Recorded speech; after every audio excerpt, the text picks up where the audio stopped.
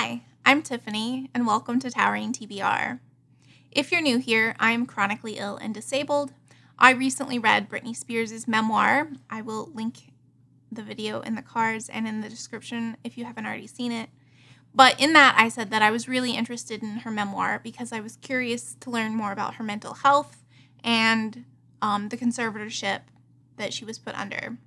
I have decided I am going to recommend my top 5 favorite memoirs that feature mental health. Because this subject matter can be quite triggering, please look up trigger warnings if you need to just take care of yourself. At number 5, I'm recommending Hidden Valley Road by Robert Kolker.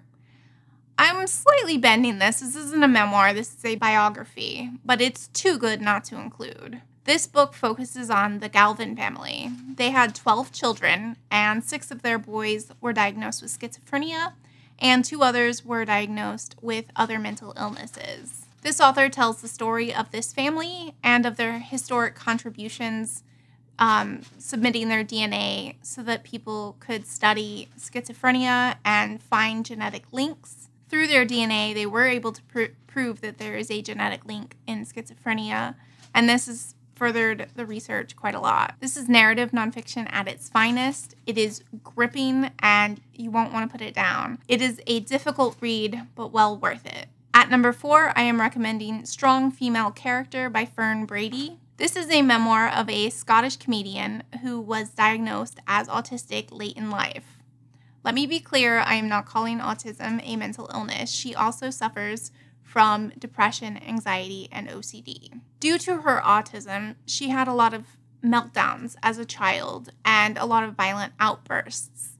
And when she turned that violence on herself through self-harm, her parents had her attend a psychiatric unit. Her memoir is darkly funny, often finding humor in some of her darkest moments. She's had an incredibly interesting life so far, and she narrates her audiobook with her lovely Scottish accent. So I would definitely recommend, if you like audiobooks, to pick that up.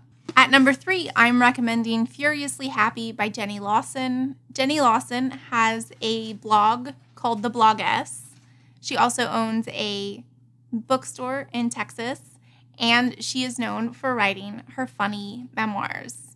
She has 3 put out right now, but I am recommending the second one because it is my favorite, Furiously Happy. She has a fascinating life and struggles with depression, anxiety, as well as other physical chronic illnesses. Her premise in this book is that because she has extreme lows with her depression, that means she should be capable of extreme highs of joy and happiness.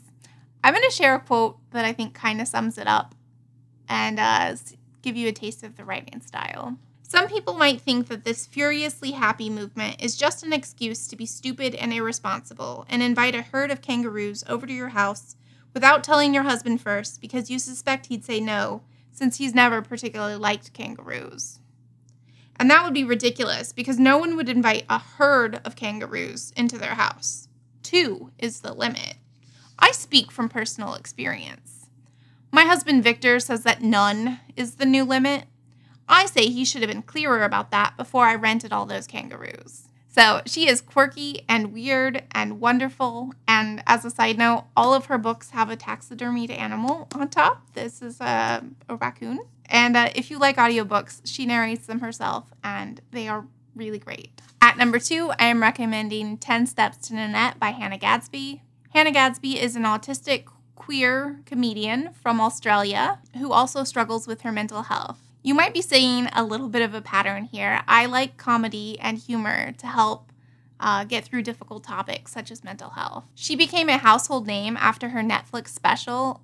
Nanette became quite well received, and she talks about going on tour and meeting celebrities, but secretly she was kind of falling apart. She was having a very difficult time with her mental health at that time. She is incredibly candid about her experiences, but writes in a humorous way that doesn't feel too bleak. This was one of my favorite books from 2022, and if you like Australian accents or audiobooks, I would definitely recommend listening to her narrate the audiobook.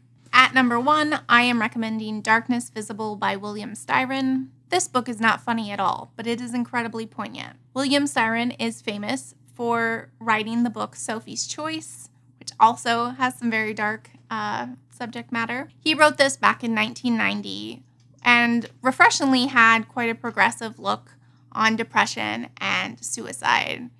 He made it a point to say that people who take their own lives are not weak, but people who have lost their battle with depression. I underlined so many quotes. This was so profound. It is less than 100 pages, but it really packs a punch. All right, that wraps up my quick video about memoirs that feature mental health. If I have talked about these books before on my channel, I will link them in the cards and in the description below. Tell me, have you read any of these books? And are there any other mental health memoirs you would recommend? Let's have a chat down in the comments below. Thank you so much for joining me. Bye.